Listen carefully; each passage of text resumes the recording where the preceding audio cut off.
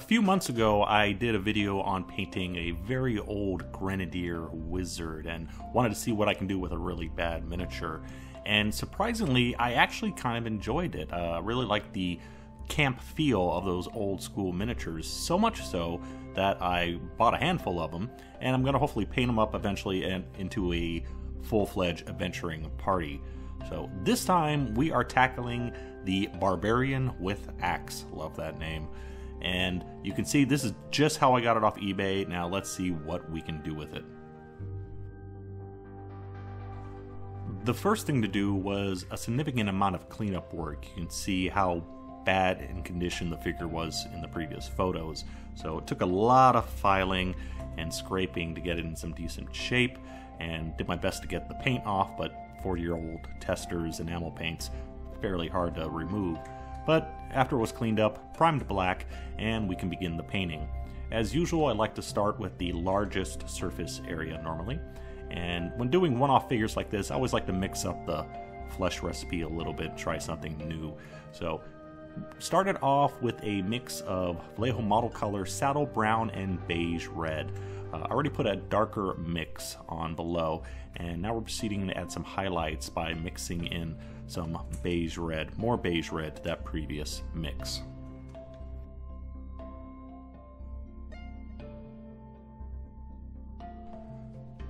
Our next color is straight Beige Red. Now, my idea for going in on this figure was that this was very Norse Viking type figure, so I wanted somewhat not pale skin, but lighter color skin, blonde hair, that type of look. And also the other thing to keep in mind is, like the problem we had with the wizard figure from Grenadier, these figures have some areas that are really strongly emphasized and others that are not. So the arms, for example, here don't really have a whole lot of muscle definition. Definitely not the same exaggeration of muscle definition we get on most modern miniatures. So I'm doing my best to add some definition around the biceps and shoulder area.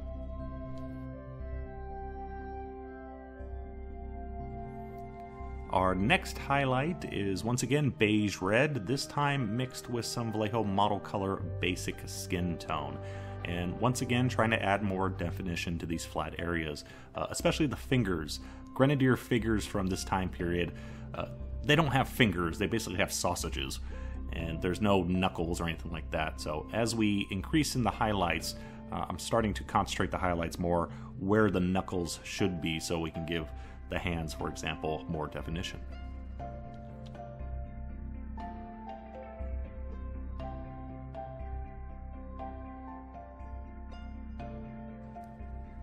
And our final edge highlight, we are going with Vallejo Game Color Pale Flesh. Fairly extreme and light flesh color compared to what we were just using. But once again, I'm trying to add some definition, some contrast to this figure. So I want a more extreme highlight in some areas. This is only going on the knuckles and just a few spots here and there, very small areas.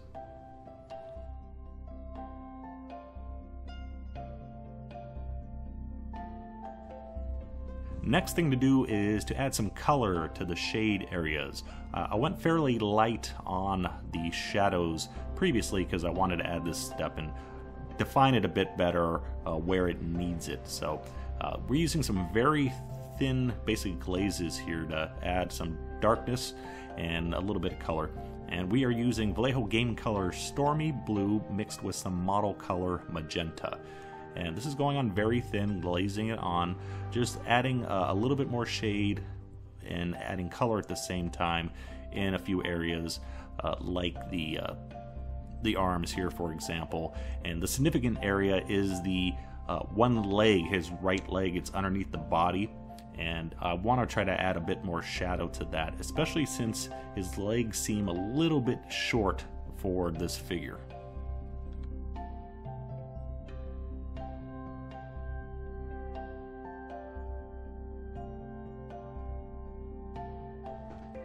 Next thing to do is his, I think it's called Brigandine armor. and undercoated that with some Vallejo Game Color Charred Brown. And now I'm picking out each individual little bulge with a mix of the Charred Brown and some Game Color Brassy Brass. Once again, trying to add some definition here, so that's why we are going with this method, painting each one individually rather than a wash. This area doesn't have really significant recesses where a wash would take. Also, I did decide to go for a goldish color here because I thought there was too much metal on the miniature. However, it did prove to be a little bit of a problem, as we will see coming up.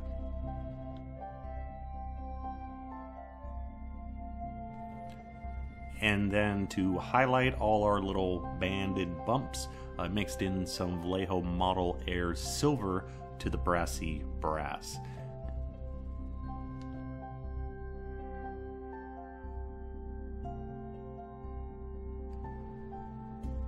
For the steel parts, I undercoated with some Vallejo Model Air Gun Grey, and now proceeding to add some highlights by mixing in some silver to the Gun Grey. The thing about old school miniatures, they are made out of lead, and you will notice weapons can be a big issue. They're usually held or sculpted close to the body because you can't have a very thin sword extending out from a miniature. It's going to bend and break off. And also they tend to be very thick. You can see by this significantly thick axe. It does prove a little bit of an issue when it comes to painting details, because it's just large and rounded. There's no detail to it. I did consider trying to add an edge to the axe, but or at least a painted edge, signifying, well, the edge of the axe, but it just wouldn't be possible here. It just wouldn't work. To shade the steel bits, we're going very easy on it, using a mix of black and brown game color ink. And it's fairly thin, and I'm kind of stippling it on, a little bit around the shade areas around the helmet, but most significantly on the axe, to add some depth to the axe, visual depth. I got the idea of, rather than trying to paint a comical edge to it, paint it more like an axe you would go buy at Home Depot. They often come like painted red, and as you use them, the paint wears off. Don't want to do paint here, of course, but I wanted a significantly darker, coarser metal around the center of the axe, and then it gets cleaner as we get to the edge, and that would help to signify the edge of an axe, since we have a fairly blunt axe as it is.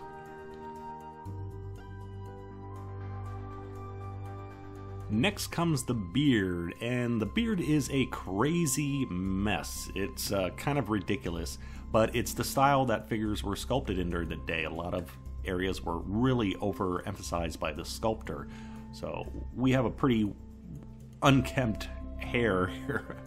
And starting off, I undercoated with a, I think it was charred brown, I can't remember now actually, but I am now going over that with some Vallejo, I believe it's Panzer Ace's New Wood, and trying to leave some of the darker brown in the recesses.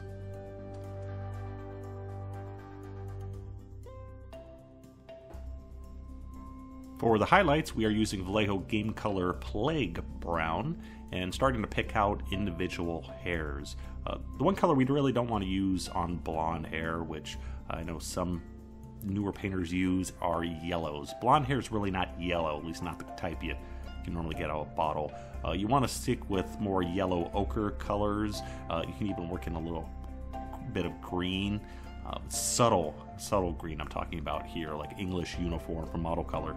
It would make a good shade color for blonde hair, but definitely stay away from your bright yellows, your sun yellows, or things like that.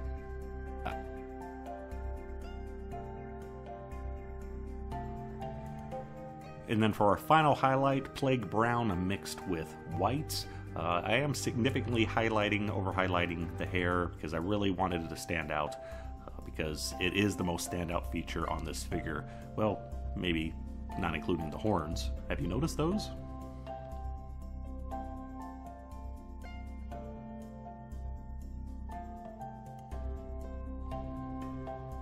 time to paint his undies, and this is another area that's really overemphasized by the sculptor, so we don't want to highlight it too much because it's going to look a little bit silly. There's enough folds in it as it is.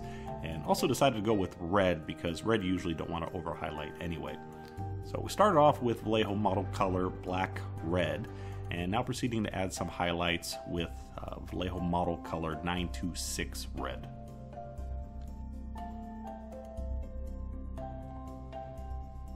And then our final highlight color, mixing in a small amount of Vallejo Model Color Flat Red to our 926 Red. Very subtle highlight here.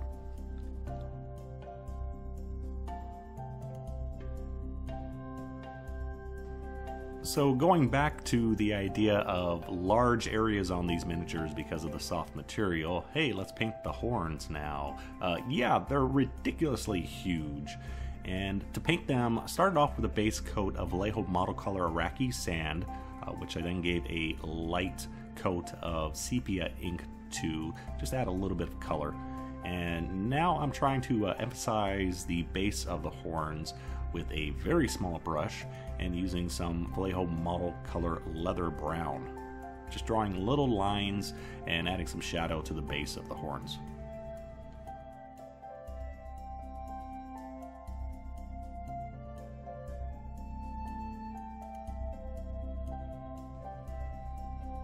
And then for the tips, highlighting with Iraqi Sand.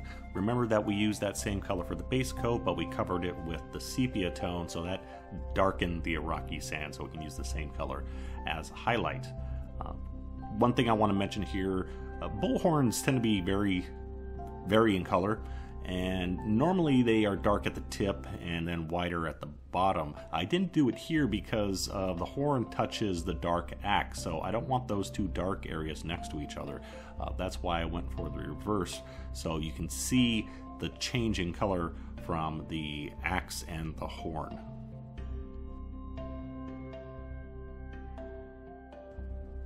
There were a lot of small little bits that I completed off camera, but getting towards the end of this figure, I realized I had a problem, and that was the hair. Wasn't following my own advice to de-emphasize areas that are sculpted to extreme, and I put too much contrast in the hair, and it just really bothered me. Also, the color I wasn't too happy with. It was blending into the gold areas that I painted, so decided to fix it up a little bit, and I'm going over it now with, once again, the new wood that I used previously, but this time mixed with some Vallejo Model Color Gold Brown. And the paint's a little bit thin here. This is more of a glaze because I'm not trying to completely paint over everything here, more just trying to tint the color more and also cover up more of that original very dark brown that I used, so we don't have that dark line in the recesses of all these multitude of hair strands.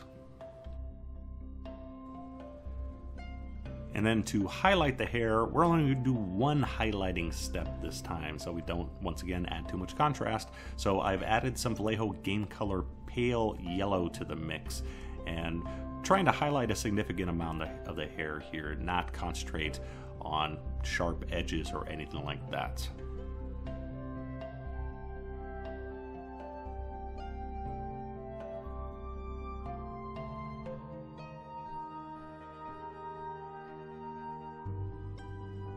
And then we finish off with a very thin wash of sepia ink. Again, if we do this too thick, it's going to add too much contrast, so trying to give a nice thin, smooth coat over everything. It'll also help tone down our highlight a little bit and blend everything together a bit better. And also the sepia is a brown, but it has a little bit of green in it.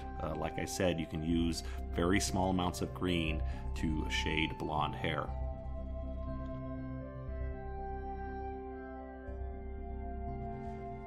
And there we go, our Barbarian is done. A slight improvement from how I got it from eBay. These figures are kind of fun to paint. I'm really enjoying doing this series, so much so I'm going to do a whole party of these guys eventually. Nice, dorky, cheesy looking adventure party that's ready to kick in the door of a 10-foot by 10-foot room with an orc guarding a treasure chest in it. Significant portions, as I mentioned, there's some areas that I just have no detail on them and some that have too much. Using highlighting shading, you can emphasize some detail that's not there, but there's only so much you can do with paint. It's kind of like painting a six-pack on a fat guy's stomach using a magic marker. You're not gonna fool everyone, but you can fix some things using a proper shade and highlight. Just know your limits, essentially. These are fun figures to paint. You can pick them up fairly cheap on eBay. Some people try to sell them at collector's prices, like $20, $50 a single miniature, but usually you could find used ones for about $2 to $3 each. So pretty cheap compared to the prices you get from modern figures. And once again, yeah, I do like the style. So thanks for watching. Hope you learned something. As always, see you next time. Bye-bye.